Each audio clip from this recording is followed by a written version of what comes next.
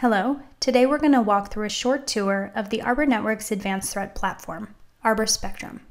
There are three components that we'll be discussing: the hunting module, the host Dossier module, and the connections module. When you first log in, you'll be in the hunting module, and you'll be looking at attack indicators that are present on a monitored network within the last 24 hours. You can change that view and look for attacks that have occurred within the last few minutes, all the way up to the last year.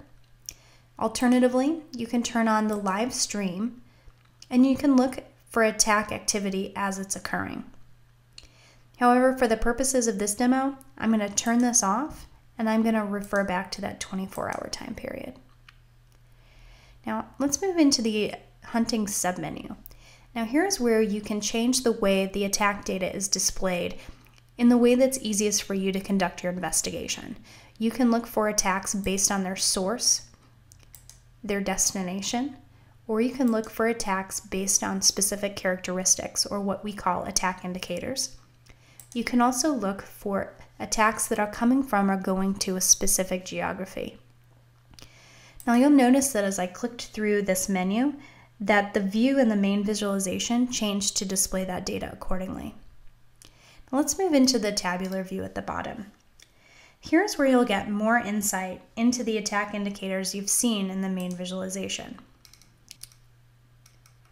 Opening up the details on the tabs gives you a detailed look at what you've uncovered in the main visualization and provides a foundation for your attack investigation.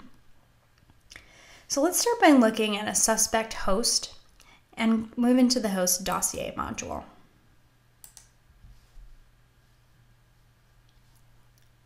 The host Dossier module pulls together threat indicators and traffic activity over time. Now you can look at all of the threat indicators that have popped up in that specific host's traffic and also get some detail on that threat information. You can also move to the bottom of the page and look at all of the entities that that host is communicating with using the Sankey diagram below. Now, if you have already have a suspicious host that you're investigating, you can navigate directly to the host Dossier module and change the IP address in the search bar here and conduct a search that way.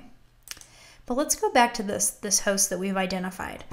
We're really interested in taking a look at who this host is communicating with and getting more information on those connections. So let's move into the connections page.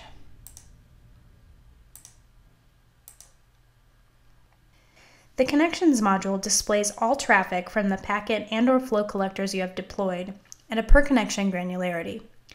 Now, if you've clicked through from the host Dossier module as we just did, your connection search is pre-populated with that suspect host's IP address, as well as the host IP address of the asset that we had identified. Now we're going to click search and let that process. And while that's happening, let's point out that you can navigate directly to the connections page and view connections coming from or going to any specific asset or between hosts. You simply change the data in the search criteria and run your search. So it looks like that search is finished processing, so let's open it up and view the connections that are occurring between that suspect host and our asset. You can see that there are two bits of communication, and we can open up the details of those and really start to build a profile of what's happening.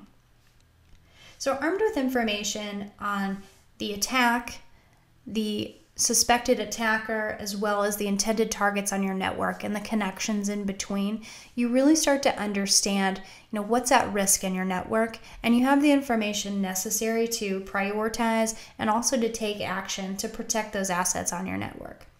So this was just a really quick tour of the main pieces of the solution.